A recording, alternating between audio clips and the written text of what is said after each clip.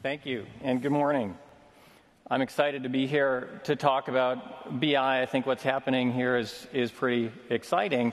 You know, we're all in the technology industry, and we're used to the constant march of progress, but every once in a while something really exciting happens, and it's when factors come together, when the need of the market meets a great technological innovation, meets an environment that's ready to accept them all. Let's look at some examples. Let's take cell phones. We all remember the flip phone and its steady progress every year, getting smaller, tinier, sleeker. And then in 2007, something really exciting happened when Apple introduced the iPhone. Plenty of great technology, materials, batteries, the software that brought it all together, most of all, but also into an environment where for the first time, carriers were willing to cede control to a vendor like Apple, where networks had gotten fast enough and ubiquitous enough and reliable enough that the internet could really be accessed from a phone. And you get something exciting like the iPhone. Another example, file sharing.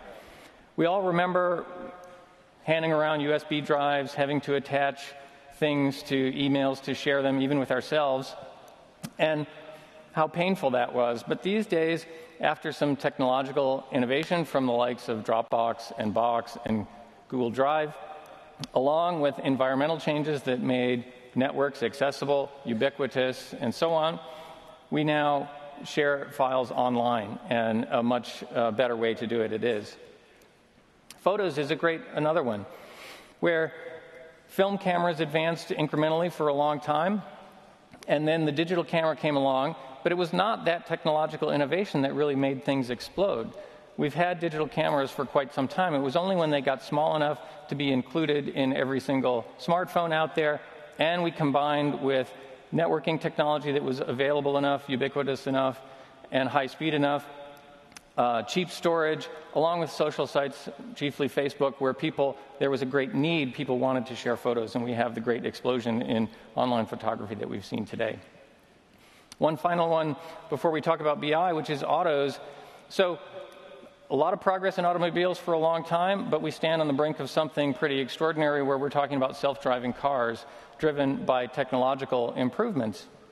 But self-driving cars aren't going to happen without big changes in the environment as well, without regulatory changes, without people being ready to accept them. So pretty soon we'll be looking back on regular cars and feeling like I'm not driving my car like an animal like I was just a few years ago, but it's going to take some time. So these factors are converging in analytics as well. Let's look at them. The first thing that's happening in the environment is data is exploding. A 4,300% increase in annual data generated by 2020, a corresponding explosion in the number of information workers, and very importantly, folks who are not technical are coming in. Security threats are going through the roof, and security used to be a reason to keep your data close, but now it's starting to become a reason to actually put it in the cloud where it can be secured according to best practices.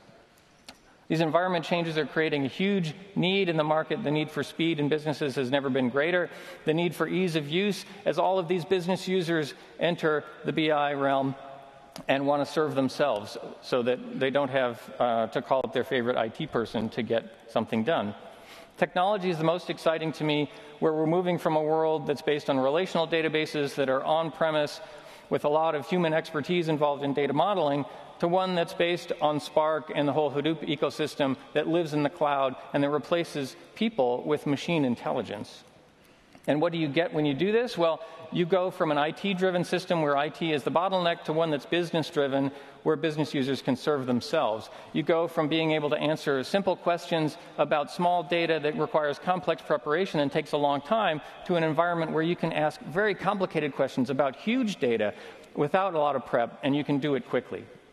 And you can do things like we did this for one of our customers in partnership with them, where we combine data sources from telemetry from patients with patient database information to be able to stop sepsis, which is one of the top killers in hospitals these days.